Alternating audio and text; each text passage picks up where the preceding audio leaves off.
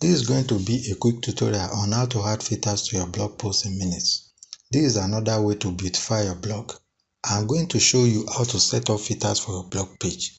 Without any further delay, let's get started. We are now on the WordPress dashboard. Go to Plugin and select Add New. On the Plugins page, search for Blog Filter Advanced Post Filtering with Categories.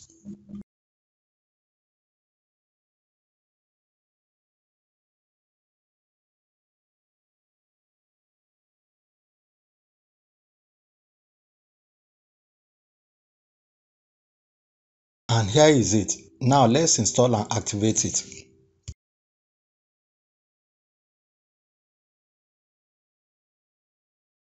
The plugin is now activated. The next thing is to configure the settings to enable us filter our blog posts. Here in the column settings section, click the button next to template right to left to make it active. To make grid size the same, click the button to make it active. Here in the image settings section, enable show blog images option. In the image quality option, select medium.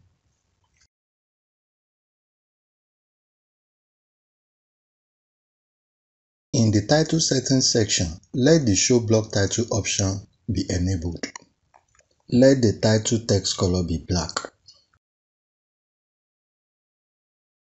In the link URL settings section, enable the read more button if it is not active.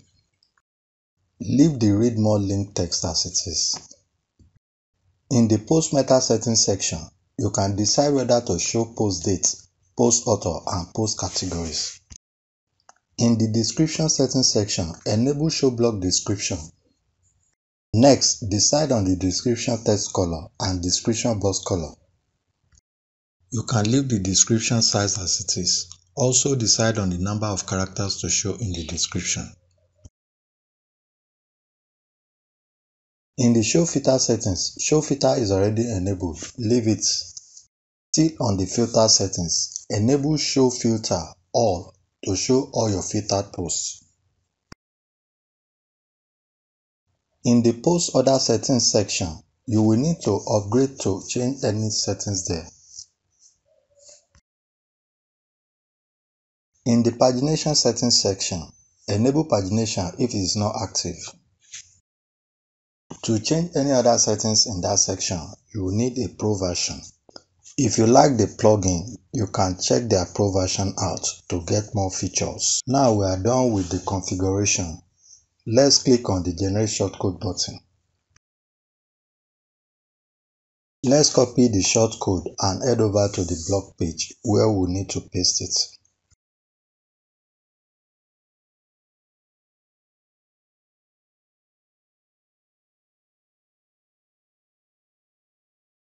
In this tutorial, we are going to use Elementor Page Builder to edit the blog page. We are now in the Elementor Page Builder. I'm going to add a new section.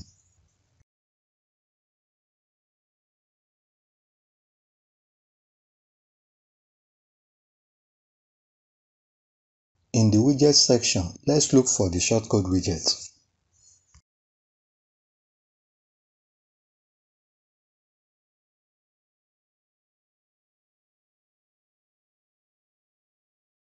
Now I'm going to paste the shortcode we generated.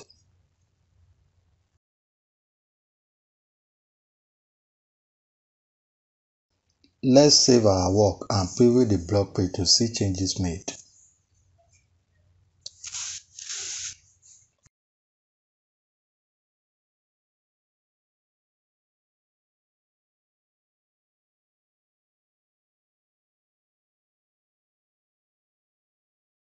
And there is it.